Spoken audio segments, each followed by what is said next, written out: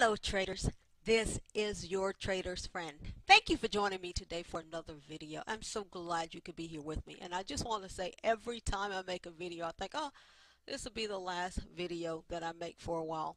But I want to talk to you because most of the videos that I've been making as of late have been about the 1 minute time frame, and not everybody's comfortable trading that. The videos I made before were based on larger time frames. So I'm going to go with the theme that I went with this afternoon. If you have a market where your 200 period is flat like this, your 50 period is flat, you can see how this 200 period will not act as an area of support or resistance. You just cannot rely on it. So you just have to swing when the market swings.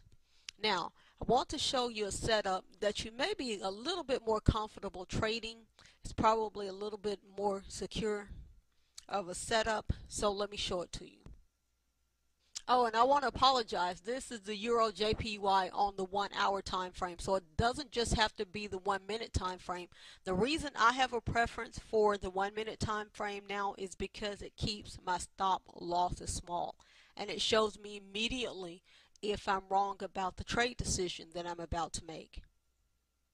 Now this is the same setup that I've been showing you on the 1 minute time frame as of late. The moving averages are here together. You have the cross. You have price just creaming your moving averages. Your stop loss, of course, would go above this candle. This would be your entry candle.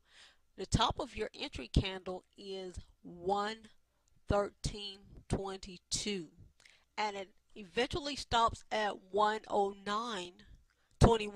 Now this is the thing. This is the 15-minute time frame. So if you're looking for a time frame that you're not quite waiting forever, but look, you have to wait all of this price action out.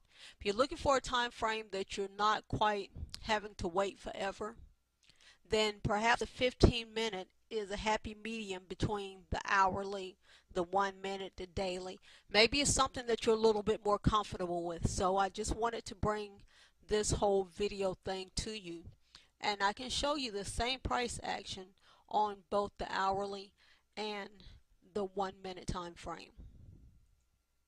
Now that was the 15-minute. This is the 1 minute time frame, and you can see what happens with your 1 minute time frame. On the 1 minute time frame, you get into that initial profit, but you'll see that price breaks above that 200 period, comes in, out, it gets into a little choppy period before it continues on. So if you're more comfortable with that 15-minute time frame, then you can do that, and you can see how it just continues, and then it's going to eventually drop again.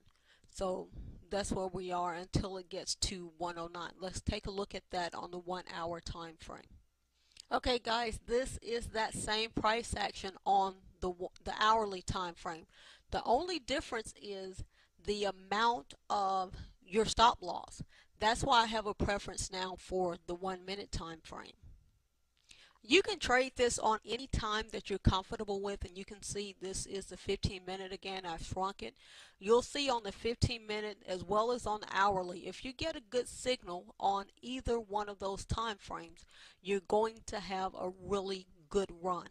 You're going to have a good run with a whole lot less false signals. The 1 minute time frame, like I said in the initial video, the 1 minute time frame is going to give you a lot of false signals and a lot of choppy price action. So if you prefer waiting for this on a 15-minute time frame or the hourly time frame, the only thing you risk is a larger stop loss. That's it. Otherwise, if it's a good trade, you'll see that your stop loss is up here. You'll see that the trade flows in harmony beautifully without ever risking that stop loss there.